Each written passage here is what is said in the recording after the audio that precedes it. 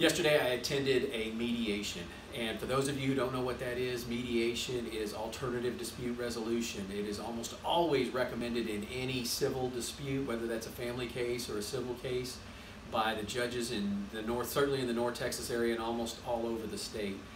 It's a scenario where the parties pay a third party, usually an attorney, to sit and they act like a judge. They hear all the claims and disputes and defenses and controversies, and then they make recommendations on where a case should settle. It's not binding. If you don't like it, you don't have to live with it, but I certainly recommend anybody engaged in any civil litigation to go to mediation with an open mind.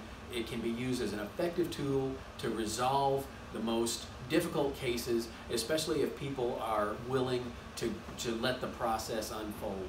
And it is a time-consuming process, but it's effective, and that's one of the reasons why it's almost always recommended in civil litigation in Texas. So I hope this answers some basic questions about how mediation can be helpful to you in a civil case. Thank you.